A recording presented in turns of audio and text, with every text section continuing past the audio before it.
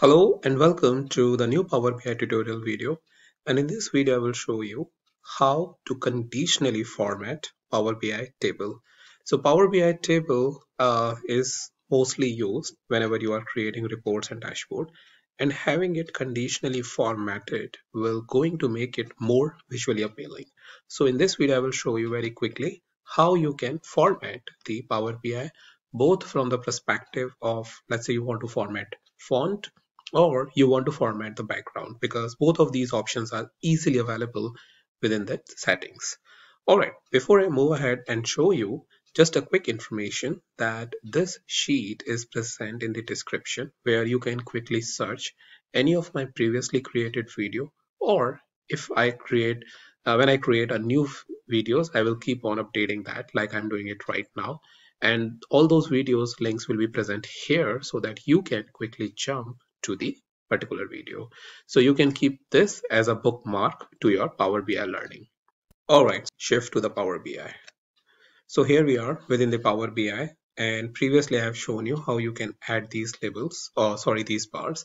So I will go into the sales, and what I will going to do is I will going to remove data bars. So now the data bars are removed so that we can easily set the formatting. So I'll again go there in the conditional formatting. Let's change the background color.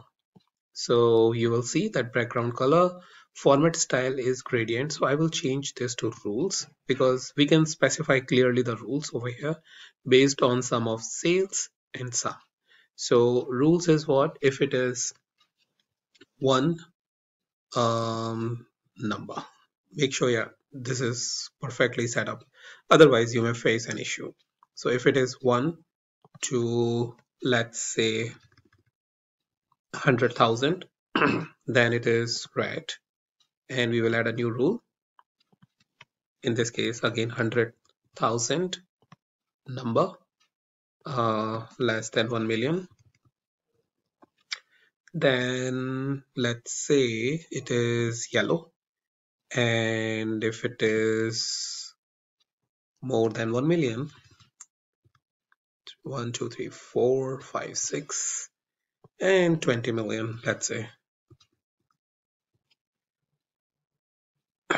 Then, oh sorry, it's 2 million basically. So anywhere between 1 million and 2 million. So it is 1 million. Just want to capture that. Yeah, 1 million and 2 million. Then it should be, let's say, blue.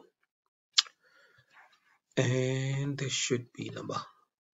And click OK. All right. So now you see that what's happening over here.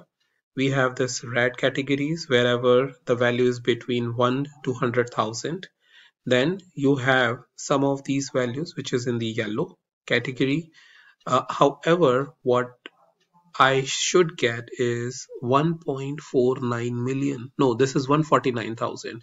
I think it is in using the Indian basically comma system. That's why I was wondering whether it is 1 million. So no, it is 149,528. So it is following the rules correctly. So to get an impact, again, what we can do is adjust our rules a little bit. So conditional formatting, we can go again and go to background. So 1 to 100,000, and maybe what we can do is from 100,000 to 200,000, we can say that it is, and from 200,000, I think we just have a couple of values to 300,000. So we say 3, and we remove this one. And we from here I think we remove this. So 1 2 3 4 5. So good. Just want to make sure that no issues. 1 2 3 4 5. Okay, perfect. So now what do we have is basically those values.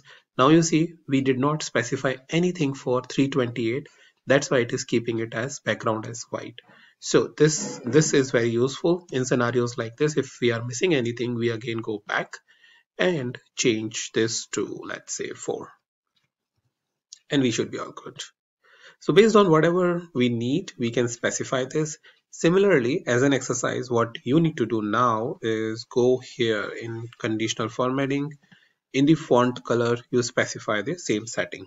You need to apply the similar type of settings like for with using the rules, all those rules which I mentioned, and change the font color. So that way you can then practice the formatting of the background or the formatting of the font based on the needs that is arising. So that's about it, and I'll meet you in the next video with a new topic.